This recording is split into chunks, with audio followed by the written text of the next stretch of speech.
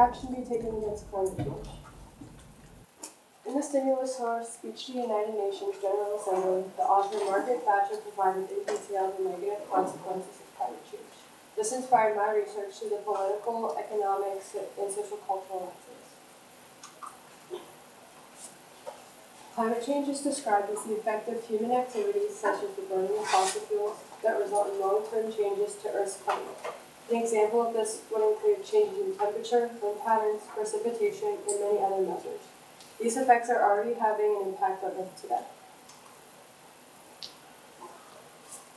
CO2 is being emitted into the atmosphere by the burning of fossil fuels. And according to the graph, you can see that CO2 levels in the atmosphere are already at its highest point now than ever recorded. This is having a negative impact to the ozone layer of our atmosphere. The Earth's temperature has been rising and will continue to rise over time. And then, according to the graph, you can see that the temperature in the year 2000 is substantially higher than in the year 1880.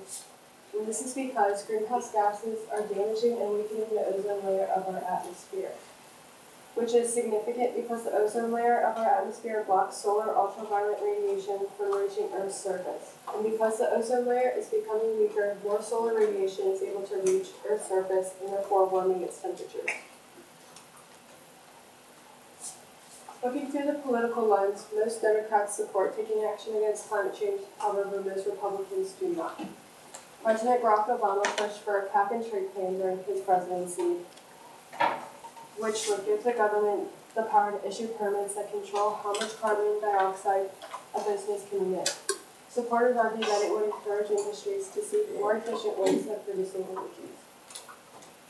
However, Republicans disagree and argue that it would raise energy costs and harm the economy. Experts claim that fossil fuels are the easiest and cheapest source of energy, and therefore, by restricting their use of this energy, prices would dramatically increase, which could potentially lead to people spending more money fueling their cars and food.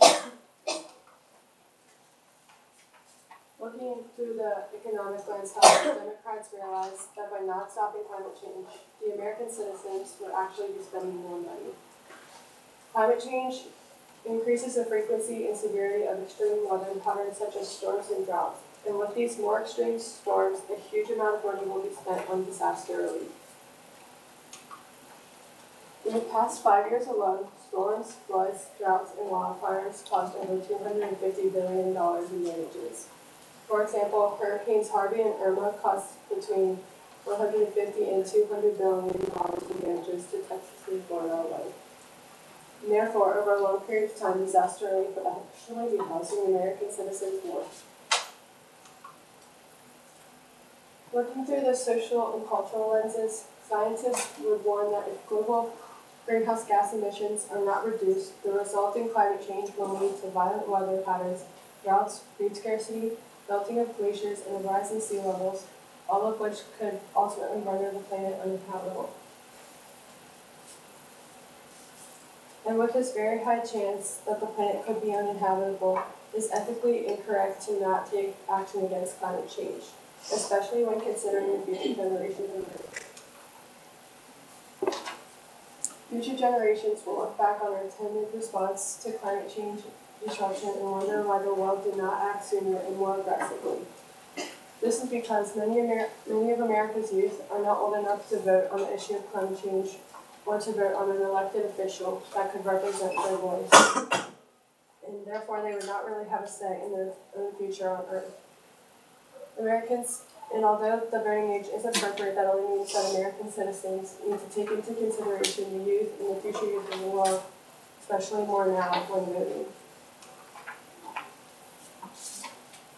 So in conclusion, a possible solution could be to use Jane McDonald's idea of using games to find the best solution to climate change. In her TED talk, she argued that having gamers take on real-world challenges such as climate change, they could find the best solutions and then apply it to the real world.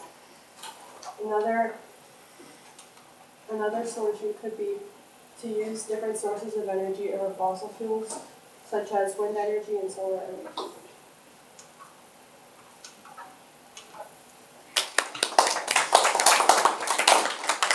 Okay, question for you, Maria. How did your research question evolve as you moved through the research process? And did your research question go in a different direction than you had originally planned? When I first started out, I was going to focus mostly on how it would affect the future generations, but then I realized that there was a lot more research for climate change as a whole and how it's affecting us now and how it's going to affect us in the future, so I went in that direction.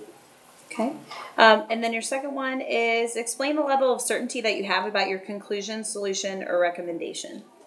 I'm pretty certain about my conclusion because there's already data showing that using different sources of energy like solar and wind energy are working and are burning our planet a lot less than burning fossil fuels are.